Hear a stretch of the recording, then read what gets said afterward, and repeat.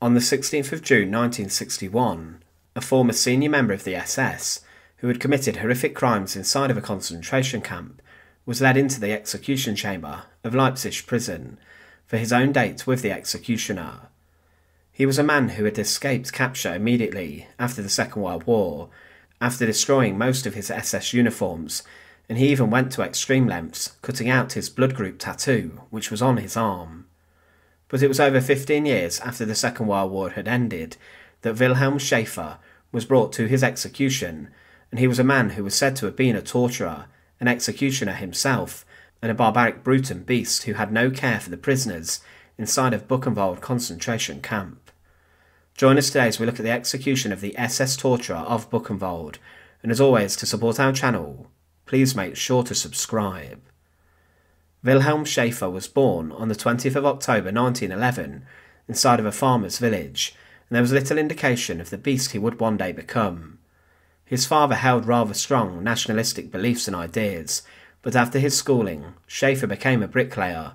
However, due to the issues of the 1920s with the economy, Wilhelm Schäfer lost his job, and he then became unemployed, but he found work inside of his town as a farm worker. But in these financial conditions, many people turned to the radical politics, and hundreds of thousands of people turned specifically towards the Nazi Party and Adolf Hitler. Hitler was promising the German people many things, including an end to starvation and struggle across the nation, and he also promised to restore national pride following the humiliation of the First World War and the Treaty of Versailles. Schäfer joined the Nazi Party in 1932, but the following year he went further, and he delved into his ideology further and joined the SS.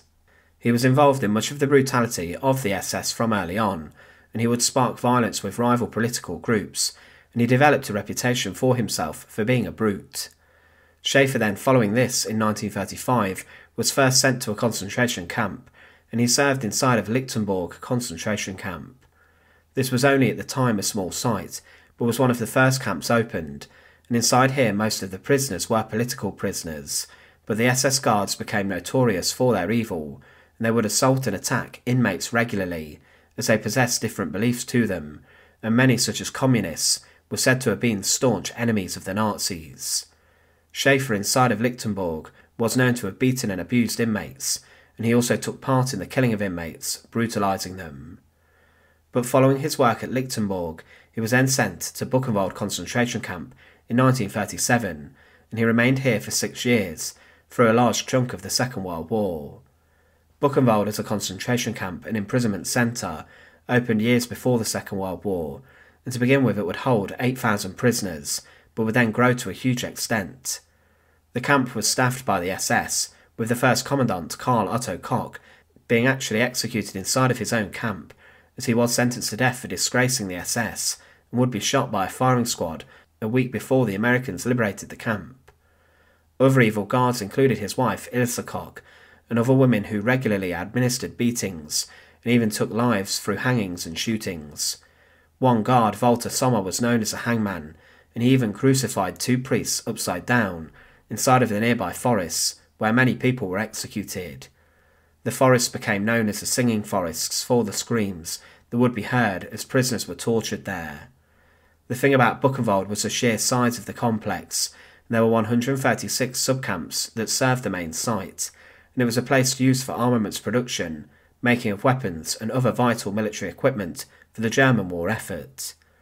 But as mentioned, Buchenwald was a place where the conditions were truly hellish, as prisoners were kept starved and they were forced to conduct hard labour. There were many illnesses and diseases that swept through the camp, and as the inmates were very weak and suffering, disease claimed a lot of lives. There was an extermination through labour policy, as the inmates had to choose between conducting the work and having a small chance of survival, or execution for not working hard enough.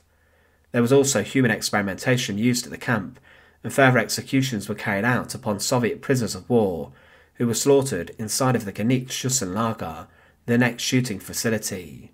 It's said that 56,545 prisoners, at least, died at Buchenwald, but as the war turned against the Germans following the Normandy landings, there would be some hope for these prisoners. Many of the inmates were evacuated on death marches and transports to other camps, and here the SS would execute and shoot anyone who could not keep up and was too slow. Wilhelm Schäfer remained at Buchenwald until 1943, where he took part in much of the horror. He was the deputy commandant of the camp laundry area of the site, but was also a Blockführer, responsible for different detachments of prisoners who were forced to conduct hard labour. He was also part of Commando 99, inside of the camp, who performed many executions, including much of the horrors that occurred inside the next shooting facility, with this group of executioners shooting many thousands of Soviet prisoners of war. He took part in hundreds, if not thousands, of executions, and Schäfer also administered torture at the camp, alongside other beasts such as Martin Sommer, who as mentioned became known as the hangman. Schäfer flogged prisoners in the open many times, and he also punished prisoners using tree hangings, where the victims had their hands tied behind their backs. They were then suspended by them from behind. This was excruciating, and was so painful it even resulted in many deaths and executions. But as the Second World War turned against the Germans, and due to a shortage of men, Wilhelm Schäfer was sent to go and fight the enemy in battle, and his unit, the 20th Waffen SS Grenadier Division, conducted many anti-partisan raids. However, when he realised that the war was only going one way, Schäfer made preparations to try and avoid a later war crimes trial. He was a man who knew he would be one day brought to trial for his horrific actions inside of the concentration camps, and he absconded from the front lines. He then cut out his own SS blood tattoo on his arm and burned all of his SS papers and his uniform, and he tried to hide out as a civilian. He moved throughout different German regions before he settled in Arnstadt, and he wrote to his wife, who was in West Germany, saying that he did not want to return to her as he believed he would be identified. But he was inside of East Germany and did not necessarily keep a low profile, becoming the chairman of the local Peasants' Mutual Aid Association. However, in the 1960s, there was an issue in East Germany. Independent farmers were being pushed to collectivise their farms and lands, and farmers based where Schäfer was did not want to do this, and Schäfer himself was opposed to it. However, one day in 1960, a man knocked on the door of Schäfer's home and tried to get him to join collectivised farming. However, unfortunately for Schäfer, this man was in fact a survivor of Buchenwald, who went cold when he realised who he was, and this man then reported Schäfer to the Stasi, and he was arrested. In 1961, Wilhelm Schäfer was brought to trial, and he was accused of being an accessory to murder, was accused of crimes against humanity, mass murder, and war crimes, and the case was heard in front of the Supreme Court of East Germany. There was a lot of evidence gathered during the trial, and many witnesses and former prisoners from Buchenwald told the court about Schäfer's World War II conduct inside of the camp. They said he was incredibly brutal, and the prisoners avoided him at all costs, and that he had a habit of executing prisoners when he became bored. But Schäfer would not hide his crimes, and he admitted to executing around 150 Soviet prisoners, and he may have believed that enough time had passed and that he would be reprieved and would be spared the hangman or the guillotine by admitting some of his crimes. But what the court found was much more harrowing. Schäfer was found guilty of brutalising and murdering at Lichtenburg and Buchenwald, and executing 150 prisoners inside the next shooting facility at least, and being involved in the executions of up to more than 1,000 Soviet prisoners of war. He was also found guilty of carrying out 400 floggings, 30 tree hangings, and in raiding partisans during the war as part of the SS, and many of the civilians captured were executed by Schäfer and his SS cronies. He was also guilty of burning down villages and settlements. Because of all of these crimes, Wilhelm Schäfer was condemned to death for his crimes. In West Germany, at the time, a number of Second World War criminals had been released, but it was very different in East Germany, as the Soviet authorities pressed forward with executions. It was said that a life sentence was too lenient because of his horrific crimes, and they argued that Schäfer was still a danger to people. But he was not allowed to appeal his verdict, and following his trial he was sent to Leipzig Prison, where he sat on death row. On the 16th of June 1961, he was taken from his prison cell and was marched into the execution chamber of Leipzig Prison, where the guillotine was found. During the war and following, the German guillotine, which was known as the Pfahlbeil, fell upon the heads and necks of many who were known to have committed atrocities during the conflict.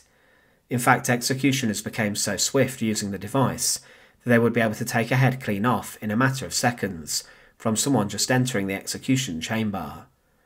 Wilhelm Schäfer had his identity confirmed, and the assistant executioner secured his arms behind his back before he was then secured onto a metal board. This was then tilted onto the guillotine, and he was locked into place. The executioner then swiftly released the blade, and with this the blade fell and took his head clean off. Wilhelm Schäfer's remains were then cremated. He was one of the most evil and brutal guards of the concentration camp system, but eventually Wilhelm Schäfer paid for his crimes with his head and his life. He was a man who was more than eager to get involved in torture and slaughter inside of Buchenwald, and his actions were etched onto the minds of those who survived the camp, and eventually this would haunt him as he was handed over to the Stasi by a former prisoner. The courtroom was horrified by what Schäfer had done, and his actions were seen as some of the most sadistic of the conflict, and something which the guillotine would try to atone for. Thanks for watching. To support our channel, please make sure to subscribe, and once again, thank you so much for watching.